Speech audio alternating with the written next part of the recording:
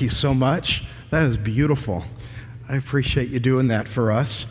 I think we've all thought at one time or another that we have thought that if only God would answer a particular request, that I'll be okay. It's something maybe we've been praying for a long time, and if only He would grant it to us, it'd be all right. Fix one thing. It could be as if I could just lose 20 pounds. If I could just get into shape, and then it's okay. If I could just get this new job, God, if you could provide this new job for me, I'm going to be okay. Well, the Bible tells us differently. So does our guest today. Our guest today reminds us of where fulfillment in life really is. It's found in God alone. But I first want you to think of what's that one thing that maybe you've prayed for a lot. It may have been an event that took place. Somehow God redefined that because it weighs heavy. I wish it could go away. Maybe it's a loss. If I could just, God, somehow if I can have that back. And God, by the fact that you can't bring it back or don't, I'm stuck. It's plan B. At best. It just isn't. I'm destined to this place of mediocrity because of that thing that you did that I wish that it hadn't happened. So there's two characters in the Bible that had what I call a trio of prayer. They've prayed 3 times. It says in the text specifically, prayed 3 times for something to change. And in both cases, God gave a very clear, emphatic no. One of them was Jesus. 3 times in the garden, I want this to go away. And the answer was no. The other was Paul. This is what it says in 2 Corinthians 12. A thorn was given me in the flesh, called it a messenger of Satan. How's that for that thing you would change? It's a messenger of Satan. To keep me from becoming conceited, though, 3 times, he says, 3 times I pleaded with the Lord about this, that it should leave me.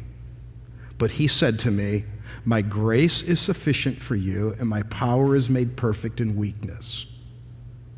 So Paul says, therefore I'll boast all the more gladly about my weakness, so that the power of Christ may rest upon me for the sake of Christ.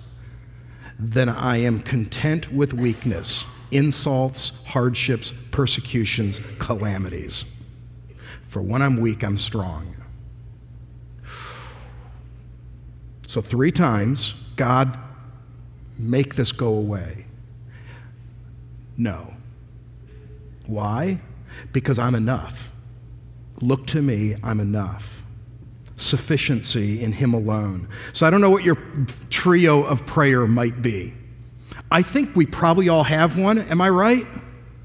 Something that the truth is, we think if it could change, I'm going to be better. I'll be in a better state of mind. I'll be more fulfilled if that changes. Whether you've even prayed it, and we do that all along the same time that we're saying, God, you're my sufficiency, you're all I need. Yeah, plus this. So it brings us to our guest today. 26 years old. I'm a little disappointed that I had the age wrong for the last 2 weeks. It's our oldest son, Grant, 26 years old, began learning the hard way, like many of you, that life hurts and that within significant loss, contentment needs to be rediscovered. Grant here is married to Michelle now for 4 years. He has 2 master's degrees, one from ASU and one of the rival University of Arizona. Traitor. currently works at a very large school district in Phoenix with sight-impaired students. He began losing his vision in about first grade, was legally blind by the time he was in junior high. So if you would welcome our guest, Grant.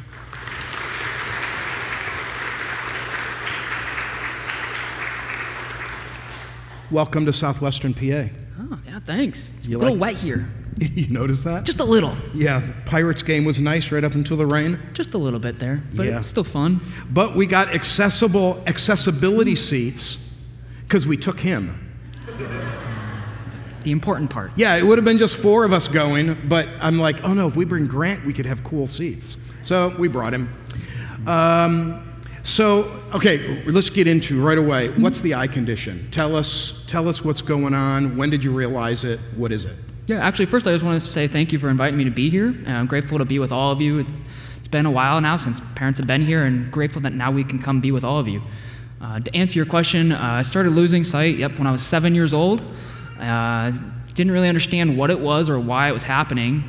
It was a very sudden shift. Been playing baseball with friends, and all of a sudden, one day in the backyard, playing catch with you, we were throwing some balls up in the air, and I started losing them in the clouds because of the white ball and the white clouds. They just looked the same, and realized so quickly that it would fall and hit me in the face. I just didn't know what to do about it. And so there was my dad encouraging me to just take off my skirt and play like a man. You remember that? We didn't know there was a problem at the time. Uh-huh. Okay, let's be honest. I said that a few times. I'd throw the ball to him. I mean, he was fine, like literally the week before. He's fielding, and I'm throwing it, he's getting hit in the chest. And what is a guy, right? I'm like, guys, am I right? You say, son, take off the skirt, play like a man. And he keeps getting hit, and then finally, sorry about, in hindsight, hey, sorry about that. Yeah, in 2020, huh? Yeah. Oh, yeah, that's ironic. Yeah. No, it took a while, because even then, we still just thought it was an accident. Like, okay, whatever, just don't like baseball as much anymore, maybe. I'm just not paying attention. But all of a sudden, started walking into walls, dropping things that I thought were there. And one day at school, failed the nurse eye test. And that was a shock. Like, do you guys remember those? How many of you kids, because the kids are still in here today, you did that little eye test thing at school that I thought was silly? Like, what are they going to really discover? Yeah. Apparently it does work. Apparently it does, but you're walking into doors and stuff. So that was the other thing, yeah. We said, okay, there really must be something.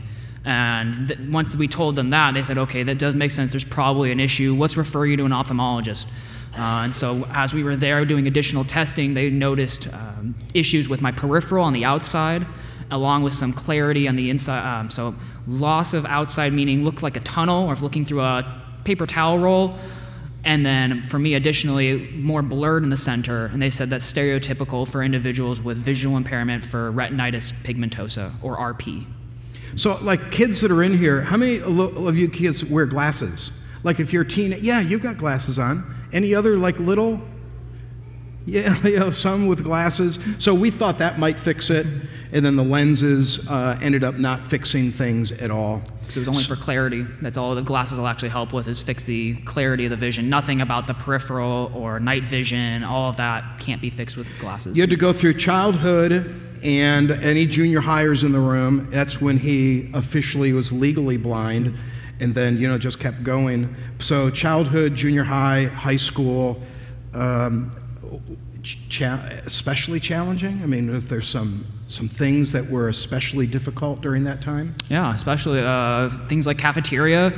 People all get excited to go to recess, and instead I regretted it. I didn't want to go because it was an unfamiliar area that I'd have to walk around, figure out lines, not go in the wrong place, find a seat at the table. All of that would just be so confusing and a blur to me. I didn't like it. I wanted to just sit in the corner then, bring my lunch to school. And then like sitting in cafeteria, everyone's like, at this point, a blur. It's all dark. Mm-hmm. You don't know where to go sit. Nope. Like, that's awkward anyway. Remember how we all walk into the cafeteria and you don't know where to go? Well, not knowing. And I think the challenge, too, you didn't at the time carry a cane. True. Mm-hmm. And then obviously your buddy down here wasn't there. So most of the school didn't even know. Mm-hmm. Yeah, because it wasn't fun to admit every time you say to someone, hi, my name's Grant and I have a visual impairment. I'm blind. Not really a fun welcome to the new school, new class. Yeah, that's a little awkward. Yeah. Right. So we went to D.C. and we're still figuring all this out because it kept changing. So right when you got it figured out, some of you have done that, like with macular degeneration. You get it figured, but then it drops again, and so you have to refigure. So we're doing the capital steps, all the marble steps. All one color of white, just blended all together. Looked like a giant slope to me, but they're all different sizes because of the different landings. And so trying to figure out, okay, start walk, nope, this is different. And so I'd kind of stub my foot, or then out of nowhere I'd be watching, okay, I'll follow my dad then. But no, he would get to the bottom and keep going, even though there were no more stairs. You know how you do that? Well, you act like you're still walking on steps. So he's holding is that hilarious? Come on, you have to admit that's funny. So I'd get to the landing and I would go another step down. Okay. And then he would hit and it's no step. He's like, what in the world? And I'm just seeing if you were paying attention. So then, of course, I then turned once he kept doing that over and over again because he just thought it was funny and funny and funny. Every time. And it was like, okay, now I know to expect it, but he's not expecting me. So as we got closer to the sidewalk, I got close and he's like, okay, just wait here for a second. I said, what? And I kept walking closer to the curb and kind of tripped, acting like I'm going into traffic. And he's, whoa, I told you to stop. I was like, oh, I heard you. I was just going to see if you were paying attention too. That gave me a heart attack. In a busy intersection in D.C., he trips in as he's going into traffic. And he goes, just kidding. Like, who's the jerk now, right? Like father, like son. Okay, so the funny one was he would, even this morning was that way. I'm sitting with coffee in the one room. If he walks into a room, if you don't say anything, he doesn't know you're there. So the polite thing is, hey, Grant, just to acknowledge. So he would come down the stairs, and as he's walking down the stairs, I hear him coming, and I would just stand around the corner and stand and wait and then scare him. Oh, serious? Really? Do you remember we told that to that school of kids in Camp Verde? They about chased me out of the building when I said that because they all had disabilities, and I told that, and they're like, "Get him!" It was. I mean, even I knew it was just a joke. I mean, didn't like it, but. Well, because you ended up winning. This is true, because then I could hear when he would kind of start giggling to himself around the corner that I'd walk around and punch him in the stomach then. So. That scared me. I did not see that coming, so I stopped doing that. You've so challenges throughout, like maybe a sore spot, badminton. Do you?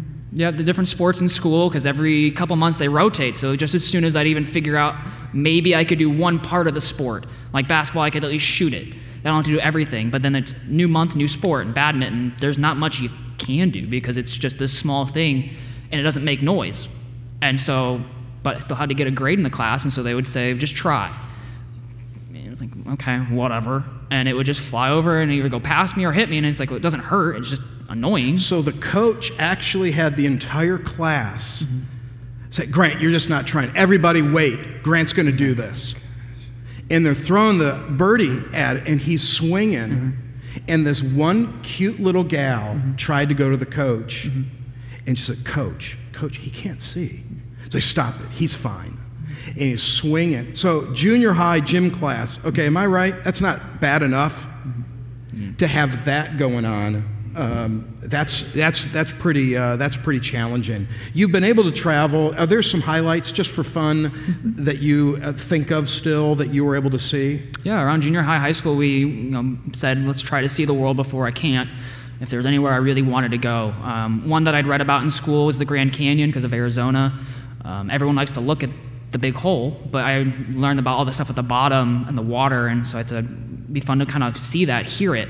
And we were able to whitewater raft that for a week. That was incredible. Then we had a chance to go to Italy, a chance to go to the Sistine Chapel, and they actually 3D printed the models of the paintings for me to feel as they explained them to me. Yeah. That was incredible, and that was before 3D printing was popular. I mean, that was really unexpected and cool. The ceiling, if you've been to the Sistine Chapel, you know the famous ceiling? God's finger. So it's this tactile, and you could feel, and the gal explained all the artwork, and you can feel it. And in fact, don't the fingers not touch? Correct. And she goes, nobody knows that because they're looking at it, and but feel it. Like you can see they're actually not touching. Yeah, that they give us a personal tour, one-on-one, and we're explaining everything. It was extremely nice of them to do that. I guess another one would be going inside the pyramids of Giza, feeling the hieroglyphics. That was incredible.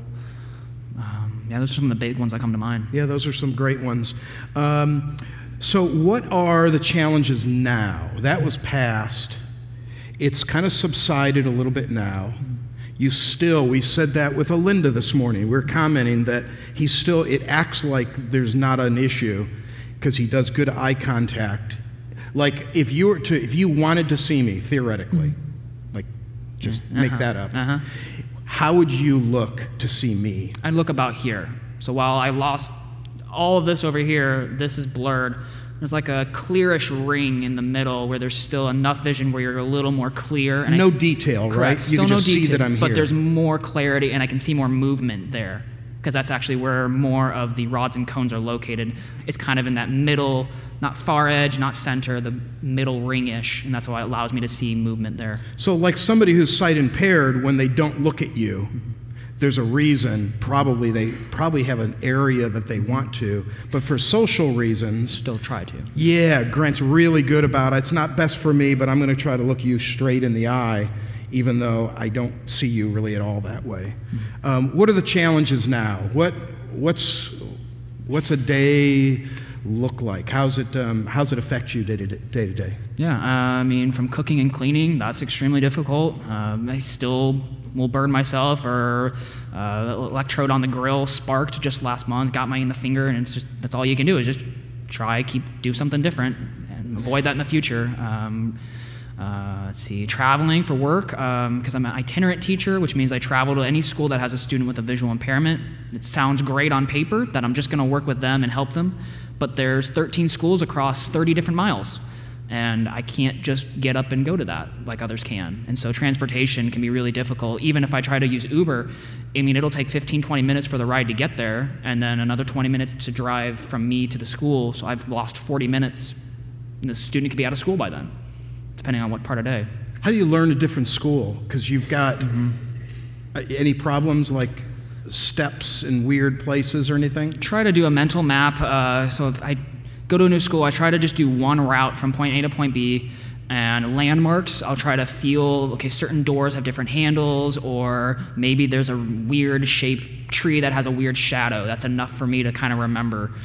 And so I'll try to just always walk that path from the office to the school and the classrooms. What's the brick wall story? Wasn't that recent? That was recently, yeah. It was a new school. He goes, yeah, that was recently. So every school we have materials at, and so I had to go collect them, and I hadn't been there in a while. And I was going around a different corner because they were having a parade for the end of school, and thought, okay, I'll be fine. The office is just a little bit more ahead, and I'm carrying a bunch of stuff, and sure enough, there's a brick wall about a foot high, and it's like, oh, right into the shin. And it's like, well, yeah. It wasn't tall enough that I wouldn't have felt or seen it, and so. Where was she? She was at home. Oh, she was at home doing what she's doing right now. Exactly. So the other, you golf. A little bit. And you did tournaments in high school. Yeah. So we were so proud. Prescott, Arizona. He's going for a tournament over there. Has a caddy with him to help him line up a ball and tell where to go and whatever. But you ended up forfeiting that tournament. Yep, first hole. Okay, so. Yeah, that didn't happen long. So, man, I've been practicing a ton. It was fine, decent swing, but first shot went out into the edge, and I'm like, okay, this is kind of a rough spot, but it's fine. I'll just kind of bury it in some grass. I'll just take a bigger chunk out, and hopefully it'll go further. And hit it as hard as I could, hit behind the ball, didn't move. And I was like, oh, that's stupid. Well, just try again. Hit again, and then I felt kind of let the grass kind of spur up because I hit it so hard. And I was like, okay, just try one more time. Hit it again. Sure enough, it was a hornet's nest. Yeah, no one told me that. So your caddy's up on the grass. Because he's a few feet away, because he doesn't want to get hit by the swing or whatever, so he's just a little bit behind me. And he sees me go, and he's like, I didn't notice that myself. I feel off. I'm like, what are you supposed to do? I mean, it just happens. So you got stung? About 15 times. Yeah. That ended the... Yep, leg was swollen, and then had to sit there for the rest of the tournament. Like golf isn't bad enough on its own. You know? Yeah. What a horrible sport anyway. Some of you must agree, and some of you must really disagree. I understand that. Well, you're flying home alone next Saturday. Yep. So that'll be difficult because of not being able to. I don't know the landmarks. I've never been in that airport, so that'll be a little different. Versus Arizona, I've been flying out of that one a lot. It's a little more familiar. This one, I'll probably end up having to FaceTime my wife or ask for more help from individuals, and should be okay, but at the same time, never done it before, especially with the dog. Some people are, ask questions more often, and that's fine. I want to educate them, but at the same time, it then takes away time from me getting to point B. And so what are some of the resources then? You mentioned the dog. What are some other resources that help you day to day? Yeah, that maybe we don't know about, or maybe we do. One that I really don't know why, even in the vision community, they don't talk about it. All Apple devices, iOS, like iPhones, iPads, they all have accessibility in the settings menu. And sure enough, there's a whole vision section where you can invert the colors. I use something called VoiceOver. It's a screen reader. So every time I touch the screen, it highlights a box and reads it aloud to me. And so that helps especially with like texting. I can then highlight the letter, then double tap to confirm that's the one I wanted before hitting another letter in space. And that way I'm not messing up all the time. Aren't there swipes or something? Yeah, I could swipe 3 fingers up, 3 fingers down to go up and down, left, right. There's about 80 different gestures to learn that, because if you can imagine, if you say answer a call, you normally swipe with 1 finger.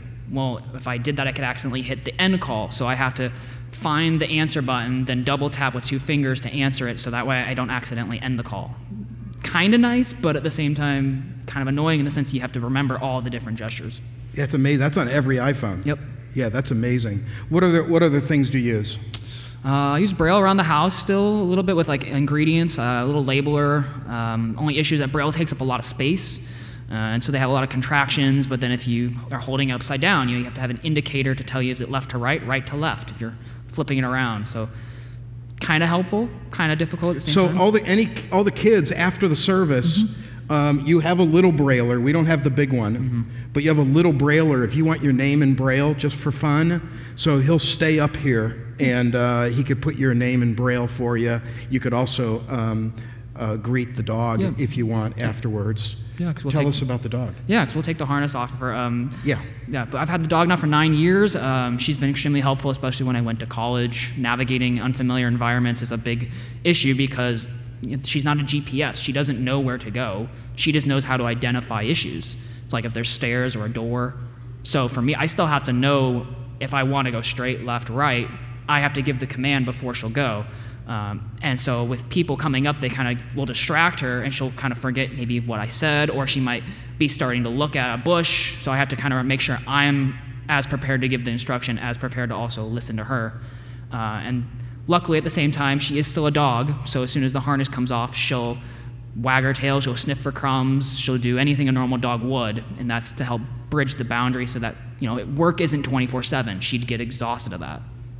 So she's really good, but we'll watch her take him somewhere, and if she sees a puddle, she'll go around the puddle so she doesn't get her feet wet, and takes him through the puddle. It is the funniest thing in the world to watch. And you can see her little mind, she's looking ahead and she's like, yeah, I'm not. He has shoes on, I don't. Like that friend of yours, that was a funny story. Is it? Yeah, Tori, yeah. Other guide dogs, as I said, they're all dogs still, no matter how good and well-behaved they are. Tori was another guide dog from the same company, and we got to become friends with the owner. And she had mentioned that, unlike my relationship with the dog, she actually had a bumpy start where the dog didn't like her. I was like, I didn't think that was possible. Like, how does a dog not like you when you provide everything to it? And she said that it would get upset with them while working together and would start walking her into tree branches. Oh, yeah, nope, Nebraska's never done that. Puddle, not that bad compared to a tree. That is amazing. Round corners, too sharp. Yep, to push them into the wall. Push them into the wall. What was that funny stuffed animal one? Yeah, that was cute. One of the trainers who worked with us was telling us about how to always be aware of the leash and kind of how it's moving, to feel her head and kind of if anything's different. And how one client wasn't doing that while they're in a store one day. And they got to the register, were paying, and the cash register asked, hey, how much do you're going to pay for the rabbit? And she's like, what rabbit? I don't have any. I grabbed groceries. Like, no, your dog has a rabbit in its mouth, and it's been dragging around the whole store. Everyone noticed. She's like, oh, that's why we were walking a little slower. It's like, well, I guess I have to pay for it. I can't tell the dog no, and oh well. Then what was the apple one? That was I don't remember that one. That was also similar to the rabbit, where they weren't paying attention to the leash, and so someone was walking and would kind of feel every now and then the head would kind of bounce up a little, And so they'd stop and would feel the mouth. Is anything weird? Is the dog okay? Not hurt? Then say, okay, let's start walking again. Would feel it again. Stop.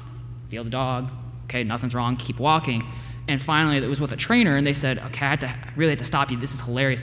The dog has an apple in its mouth and puts it down every time you go to feel the mouth, and then picks it up again to keep walking. And it's like, I guess I could check more. Oh my goodness, that is the best. Yeah. So yeah, if kids or you want to meet Nebraska, you can after the service. She is so funny. Let me read this passage again to you, and I want your thoughts on it. 3 times, because of this thorn in the flesh, 3 times I pleaded with the Lord that it should leave me. But he said to me, my grace is sufficient for you, for my power is made perfect in weakness. And then he says, I am content with weakness and insults and hardships and persecutions, because when I'm weak, I'm strong. What's it say to you? I mean, how does that apply to you? Yeah, I mean, it makes me remember all the things Paul went through, from being shipwrecked and put in prison, beaten, stoned, and yet still being able to say he has a thorn that's still been bothering him this whole time, and God says no to him, and so his response is, okay, I hear what you're saying, God. It's not going to be easy. He never says that in the verse, but he also says, I'll still be content. And it's, okay. And then he takes it even a step further, and I'm going to boast about it. Like, that's really not easy to do. And that's kind of something that I had to learn with the dog, where before with a cane, I could hide it. I could be kind of content with, okay, this is my situation, but I'm going to still hide the cane away. Like, I can still move around a little bit without it. But now with the dog, 24/7, she's with me. Everyone knows. And so now I can use that as a positive thing of bridging the gap with an icebreaker with someone. And now working with students with visual impairments, I'm able to encourage them and say, I would never have really spoken to you, no offense, before. I would have felt awkward coming up and talking to you, but now I have something that we can share in relationship and can encourage you on what you can do with your life. You don't have to follow exactly what I did, but one step in the right direction would be having a relationship with God. And at least starts them thinking like, okay, I don't like what God's doing in my life, but at the same time, it's not all dark, as much as sometimes we think it is. There's still some light. There's still opportunities. Having a free guide dog, it's an incredible opportunity. And so just trying to look for those opportunities and taking them as they come, seeing where it leads. So your sufficiency in Christ, what was the process? Do you have to relearn that over and over? Mm-hmm. Was there a point in which it clicked? How is that process where you're saying, you know what it is, I can be okay in God? Where's that journey? Or does it keep going? Do you still wish every day, man, I wish I could see my beautiful wife, and I wish I could drive, well, legally. Yeah. Still can drive a little. Yeah, just not. Yeah. But no, it was definitely a moment where it clicked in high school, kind of thinking through identity. What am I going to do for career? Had no idea. But realizing that, there is a purpose. God doesn't make mistakes. And kind of processing, like, who is God first, and realizing, okay, every perfect thing comes from him. He doesn't make mistakes. He's still in control. He's outside of time, so he knows exactly what's going to happen the rest of my life. He wouldn't want me to suffer the rest of my life. And so processing, one thing that kind of kept coming up was Philippians chapter 4, when a lot of people say, well, you can do all things in Christ. And it sounds great, but it was like, okay, but I can't drive. I can't read. I can't write. Like, I can't do everything. And then realizing that that's not really what Paul was saying. And the verses before, he talks about how he had learned how it was to be content in poverty and in wealth and in hunger and with plenty of food. He realized that he could endure all things with Christ, who strengthens him. And that kind of clicked with me, realizing that, okay, it's not going to be easy, but there's a difference between happiness and joy. Would I rather be happy for a moment, being able to do the thing I wanted, or would I rather have joy for the rest of my life with a relationship with God? And so as that started to process through my mind as I went to college and kind of making more and more decisions, trying to listen for what God wanted for my life, it was able to help me direct my life and my focus, my perspective, and shift it towards, okay, it's not about me, it's about God. And now I can actually boast about it because I'm more confident. So probably every one of us have something that we would have prayed for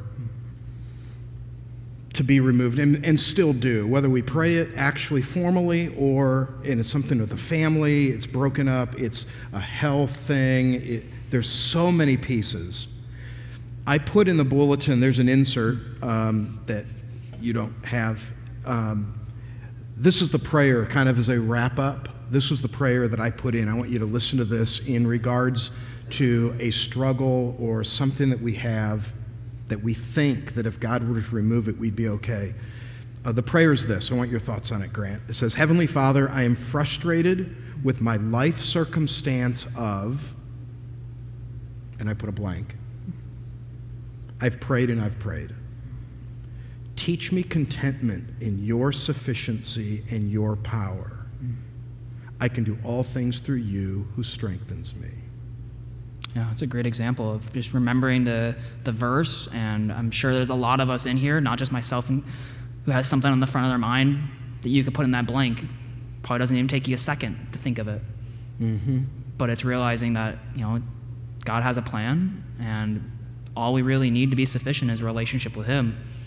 And so as we kind of continue to build in that relationship and listen to what He wants for our life, the more joy we can experience. Yeah. So what I'm going to have us do is think of that thing that's your life. His is obvious. I mean, when you see him navigate, you're like, what the others of us, it's not so obvious. It's a struggle, maybe something we know of, but we think you're over it. Oh, that's done. And you're like, oh no, it's every day of my life. I wish it were gone. God, if you just move it, if you just fix it, change it, if that wouldn't have happened, whatever that thing is, have that in your mind. And Grant, if you don't mind, I'm going to ask you, we're going to close in prayer. Chuck will come up and wrap up the service. We're going to close in prayer, but I want you to pray for all of us. Cool. I know it's always still a journey for you, and we do laugh a lot about it, and I'm still going to trick you. Okay. Shocker. Yeah, just so you know that. But it's an everyday challenge, and we do think of that all the time. And for everyone in the room, there's something. And so kind of joining in solidarity this type of a prayer and perspective. If you wouldn't mind, close us and pray for all of us. Yeah, of course. Heavenly Father, I'm grateful for the opportunity to be with everyone here today. God, I pray that you help my words connect with someone and multiple people in this room, helping them realize that we can experience joy in our suffering. It's not easy, but we can experience contentment with you as we develop our endurance to face it, develop our character. We even develop hope in you, God. So I pray that you would help the individuals in this room develop a relationship with you in their daily life, and that they'd be able to change their perspective from themselves onto you, God, understanding that you are still in control and that we can be content in any and all circumstances with you who gives us strength. Pray this in your name. Amen. Amen.